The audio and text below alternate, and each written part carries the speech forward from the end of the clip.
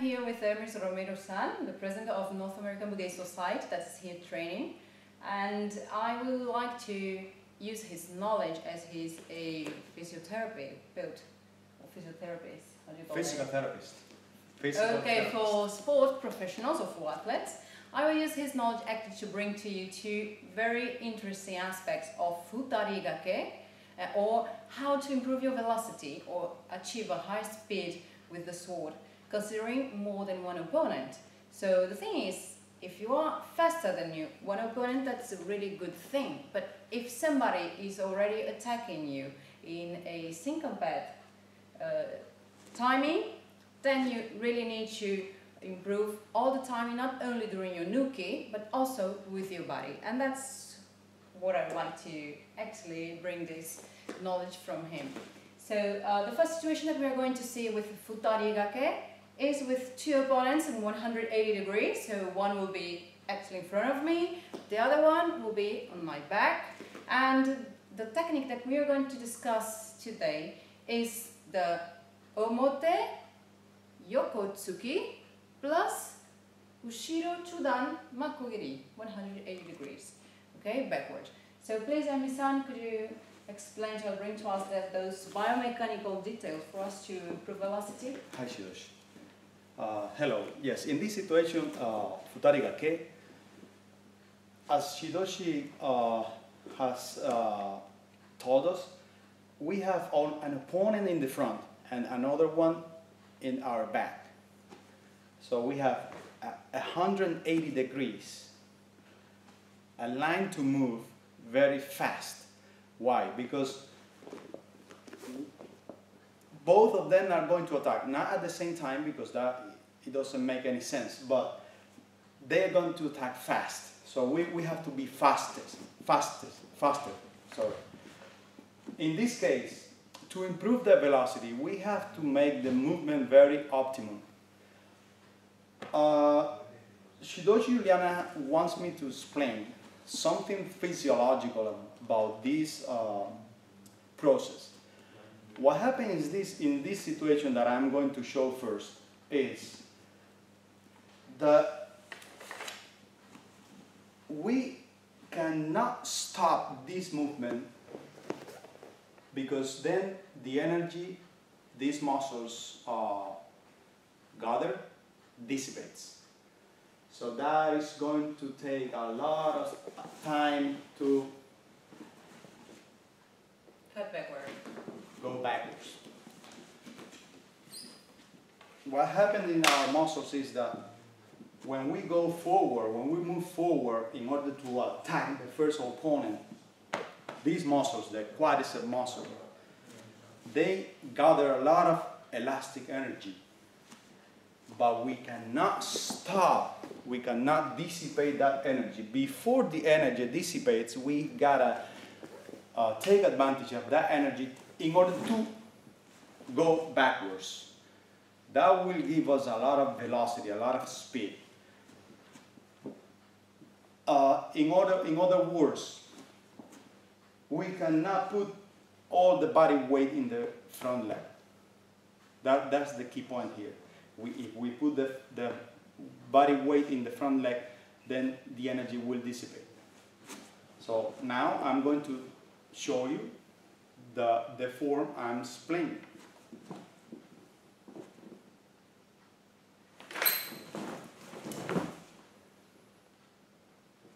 So it's a fast movement.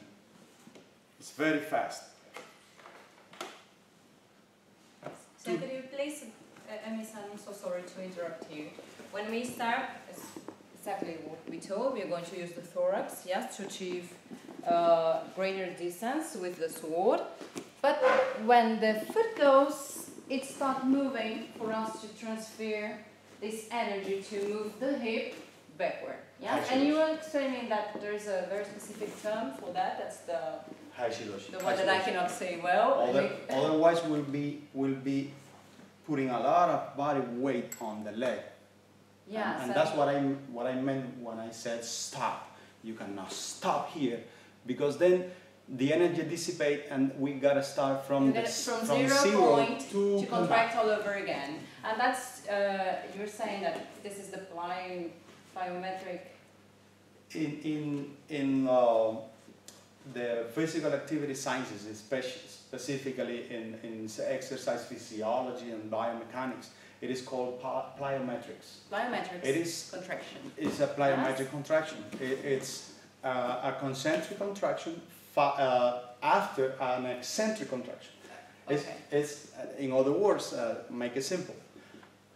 Our muscles contract by lengthening, and then suddenly they contract again. So Yeah. basically what we are going to do is we are going to use the energy that we spend to go forward, and we're going to emphasize it and change direction. Yeah, so it's we like can a spring. use the same energy, saving a double work by the muscle group. Yes? It's using our muscle like springs. So this is what we save energy, and saving energy for anything that you need velocity is really important, because then your muscles will be relaxed. By being relaxed, you're going to gain velocity, and we're going to use only the contraction before the impact for the cut. So it means that you're going to save all your energy and going to apply with contraction, so the sword could transpress the resistance of the body, especially if we're dealing with really strong bones, as we're having here the thoracic area. You see, you have all the ribs, all this box that protects the heart, the lungs, and the liver, and also some really strong bones as the femur or even the iliacum, that is also a really strong bone. And I would also like to ask you, Emi-san, about the angle. I have a lot of students that they have difficulties of achieving the correct angle for the shoulder movement. Yes, and this is especially thing that we need for fast cuts, as we were discussing also today, like kirikaeshi and kessagiri angle. Yeah, so you see we are using the whole extension, and we need to achieve an angle with the body, so the cut could come clean using the same energy, as we are dealing about saving energy. And you explained me some really interesting facts about the angles of the... Hi, Shidoshi. We have something I'm going to bring it here. If I do. Okay, please.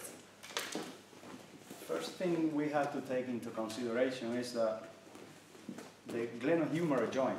So it's a joint formed by the head of the humerus and the glenoid fossa of the acromion, yes, scapular and of the scapula.